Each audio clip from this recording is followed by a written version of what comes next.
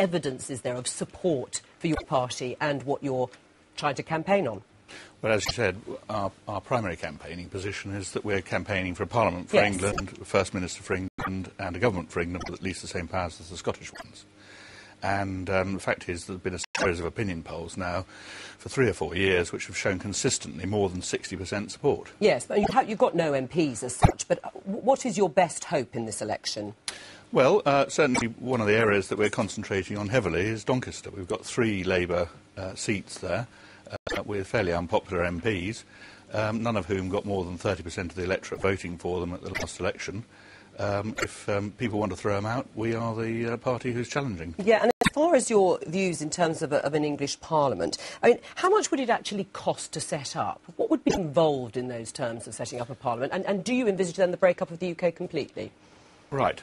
As far as the actual form of the Parliament's concerned, we think we ought to go through a similar process to what Scotland did, which is having a constitutional convention, so there could be a degree of consensus as to how the Parliament will be formed. In terms of cost, you've got to bear in mind that we have already got very expensive regional bodies of one sort or another that the 2 parties have created. If we got rid of those, we'd have more than sufficient money to set up an English Parliament.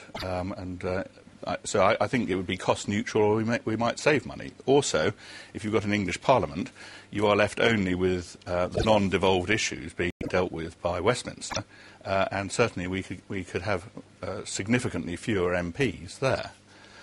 One proposal that was made a few years back, which certainly many of our members are attracted to, was actually made by Lord Cranborne when he was Tory leader. He said that the House of Commons should be reformed to be the English Parliament, and the House of Lords should be reformed to be a directly elected Senate for the whole of the UK. And what about the relationship then with the rest of the UK? Well, we don't think it needs to be any more a question of breaking up the UK than the creation of the Scottish Parliament was. Really? Why? Well, I mean, surely that's exactly what would happen as a result of doing what you've just explained. It would just... Well, if that is the case, then surely the same must be true of setting up a Scottish Parliament.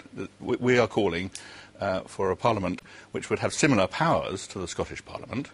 And you have to bear in mind that in Scotland, all 3 of the unionist parties are saying, following the Calman Commission, that they should have yet more power. So obviously the unionist parties don't think that it's going to cause the break-up of the Union to have Scotland having proper parliamentary representation and its own government. Why should it make any difference for England? And what about in terms of consulting people? You're obviously keen to have referendums. What would you do? What would be your first couple of referendums if the English Parliament were to come into being? What would you like to consult people on?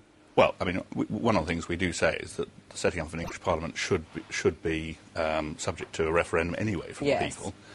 We are also calling in this election for a referendum for England to leave the EU.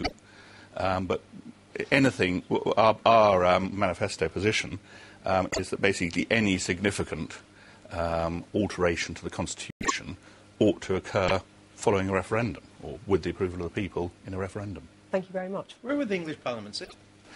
I think, Andrew, that's an issue that would have to be decided. If you'd move it to the north, that would do a lot for regional policy, wouldn't it? It would, yes. I mean, certainly Billy Bragg suggested York as an example. We wouldn't be opposed to that. But I think there would have to be discussion. There'd have to be a consensus as to where it should be. All right. Thank you for that.